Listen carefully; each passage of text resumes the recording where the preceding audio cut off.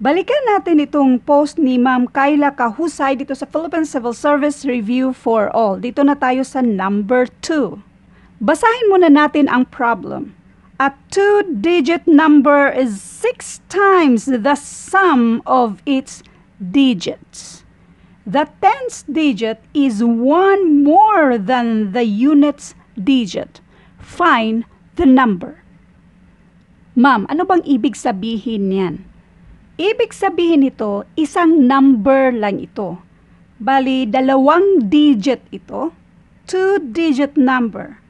So, para siyang A and B. 2 digit number. A and B is 6 times the sum of its digits. Ngayon, kung i-add yan siya A plus B, that is equals to the sum of its digits. Ngayon, let A ang ating 10th digit. So, this is 10A. Let B be our 1st digit. So, B lang yan siya. Balikan natin yung nandito sa given. A 2-digit number is 6 times the sum of its digit. Itong 2-digit number, so ito na yun.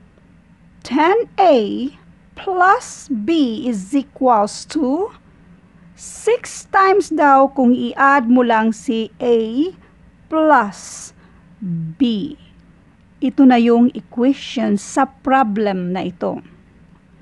Pero before natin yan i-solve, mag-recap muna tayo para mas lalo nyong maintindihan paano naging ganyan. 2-digit number. 2 yan. Example, 1, 2, 12. 2-digit number. Example, 15. 2-digit number. 28, 2-digit number. Kapag sinabing the sum of its digits, bali itong 12, 1 plus 2. Ito naman ay 1 plus 5. At ito ay 2 plus 8. Yan yung ibig sabihin sa the sum of its digits. Ngayon, a 2-digit number, ito yung 10A plus B. Dapat mayroon tayong 10A. Don't forget na ang A ay nasa 10th digit. 10th, i-multiply natin ng 10 itong digit A. Tapos, ang 1's digit, 1's lang man siya. So, B lang yan. That's why 10A plus B is equals to, nasa given mismo, 6 times the sum of its digits. So, yung digit natin ay A plus B. Ngayon, i-proceed na natin ito. I-solve na natin itong equation na nabuo natin. Dito muna tayo. This is 6A and this one is plus 6B. Kopyahin muna natin ito. Then, ipagsama ang mga like terms. 6A, i-transfer natin sa kabila. Paano gawin yan? Nag-minus tayo ng 6A to both sides. So, nandito na si 10A minus 6A. Nandito na si minus 6A. At makancel na yung 6A dyan. Next, ito namang si B ang i-transfer natin dito sa kabila. Itong si B, i-transfer natin dito. Since pang plus siya dyan, so maging minus na siya sa kabila. Keep lang natin muna si 6B.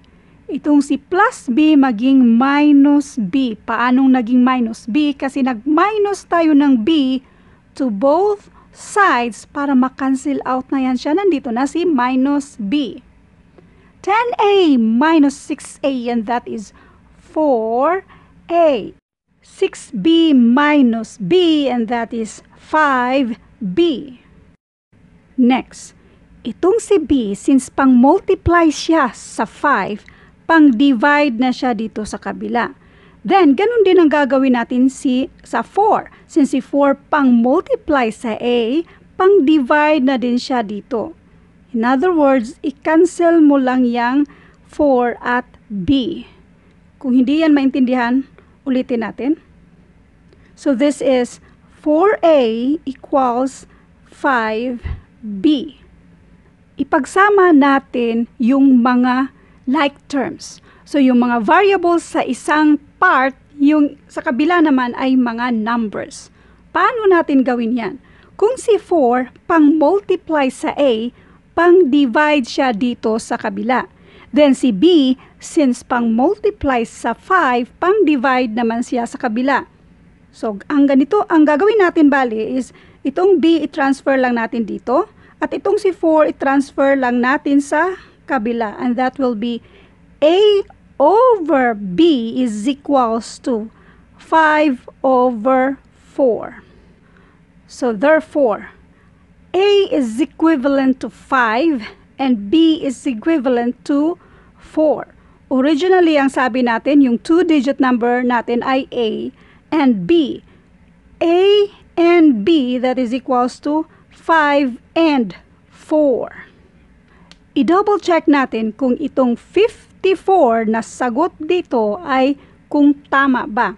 Dito muna tayo sa times 10. This is 5. Tapos ito naman ay 4. So this is 5 at 4. Erase muna natin ito. This is 50 plus 4 is equals to 54. Now, 5 plus 4 and that is 9. 6 times 9 is equals to 54. Therefore, ang sagot na 54 ay tama.